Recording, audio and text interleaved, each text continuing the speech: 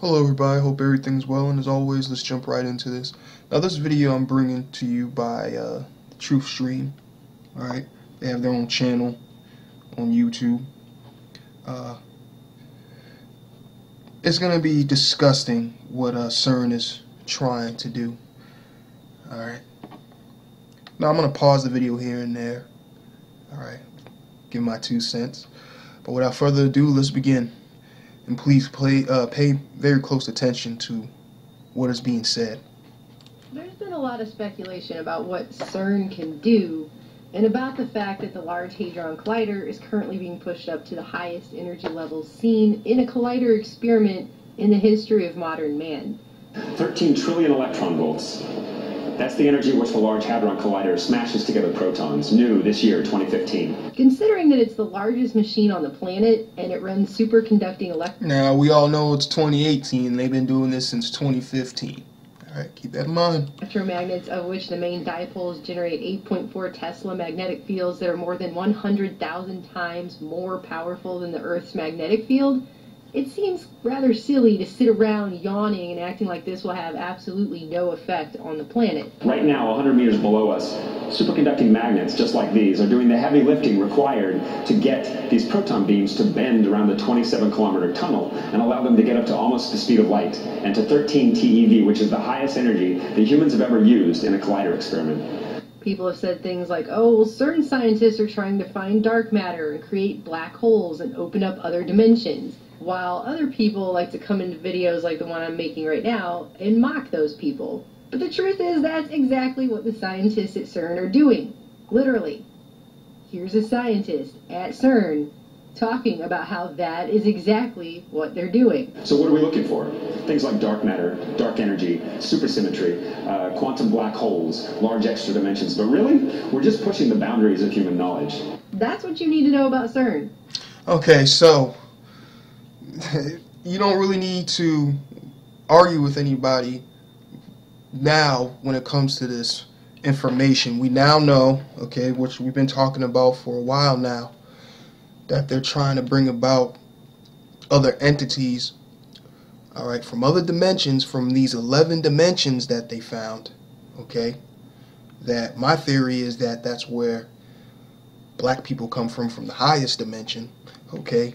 Because we're talking about one being on a certain frequency, okay? Alright, all these dimensions are together, but one can't see the other because one's higher than the other. Do you see what I'm saying? But one can see the other because one's higher than the other. Alright. But let me continue on with this, and also check out the occult symbolism they have, which I'm sure you already seen before I pause the video. They are doing those things. Period. Right now. And they're cranking it up to the highest levels we've ever seen ever in modern human history. We're just pushing the boundaries of human knowledge. We don't know what we're going to find at 13 TeV at the LHC. We don't know what we're going to find at 13 TeV at the LHC. So they'll have you believe they're just screwing around with dark matter, extra dimensions, black holes, and they have no idea really what they're actually going to find. That's what they're saying. Makes me feel really warm and gushy inside. But the truth is, somebody does know. They're just not telling the rest of us. Because that's how these major scientific experiments always work. They're always compartmentalized. Somebody knows. And this video is part of an experimental music showcase they held literally at the Large Hadron Collider by a band called Deerhoof. And while it wasn't quite as creepy as the occultic dance opera Symmetry, which they also showcased at the LHC, this music, which I'm not going to play. I keep trying to tell you, they're occultists. Y'all who think, oh, they're just scientists, they're just trying to... No. Alright? These people think of themselves as wizards. Alright? Because it hurt me.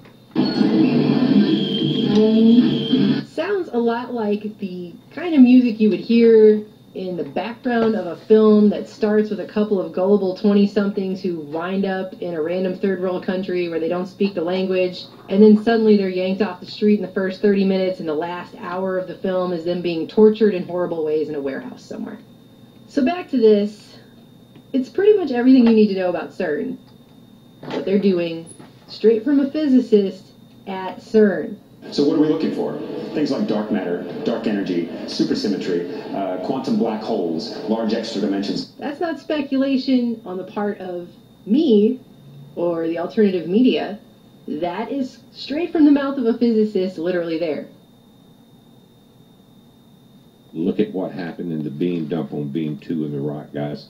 Never before have you seen that image. This is normally what you see in a dump. You've seen probably nearly 100 videos on this subject from this channel.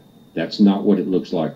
And while there's no democratic process about whether or not the rest of humanity thinks tinkering with dark matter, creating quantum black holes, or opening up other dimensions is a good idea, hey, let's recreate the Big Bang. That sounds smart. Things like dark matter, dark energy, supersymmetry, quantum black holes, large extra dimensions. But really, we're just pushing the boundaries of human knowledge. We don't know what we're going to find at 13 TV at the LHC. I guess we're all just supposed to sit around trusting guys like this with his pastel yellow suit jacket, skinny jeans combo when he says, point blank and rather blasé, we don't know what we're going to find at the LHC. We're just pushing the boundaries of human knowledge. We don't know what we're going to find at 13 TV at the LHC. Great. Thank you for watching, and peace and balance to the ancient ones.